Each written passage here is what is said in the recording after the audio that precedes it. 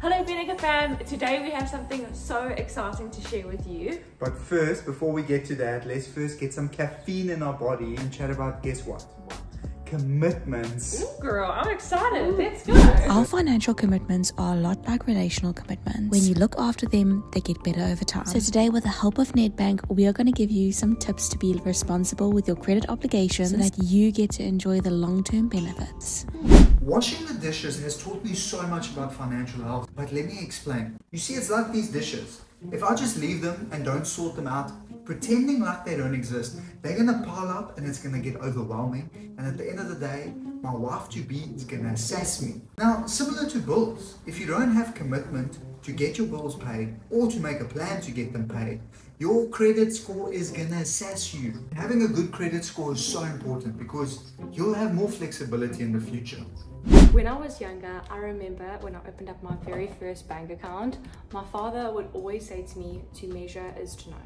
And this statement really didn't make much sense at the time, and I always used to just roll my eyes. But as I've gotten older, I've realized the importance of having a budget. Drawing up a budget has just really helped me prioritize my spending. It is really, really imperative that you pay your important expenses first, like your bills, debit orders, medical aid, that type of stuff. And then of course, with the rest of the budget, when you have stuff left over, you get to pay yourself, you get to invest, and then have a little bit of fun, because why not? Having a budget ensures that you pay your debts on time because you prioritize them. It's just like the laundry. If you leave it, it will pile up. Make sure that you pay your debts on time. It makes sure that your debts aren't piling up.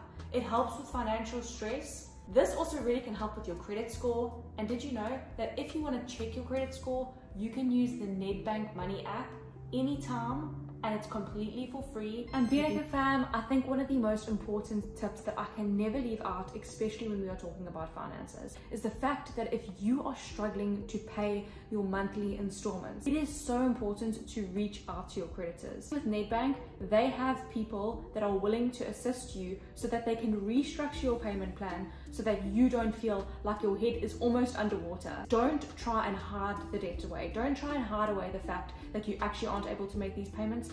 It is as simple as contacting the creditor, telling them about your situation, and they'll restructure it to make it easier for you. This year, we want to be really, really responsible, because when we're responsible now, we get to enjoy our finances later on in the future.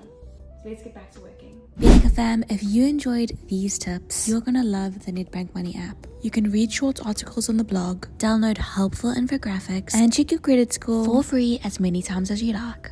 Finished for today with all our financial advice.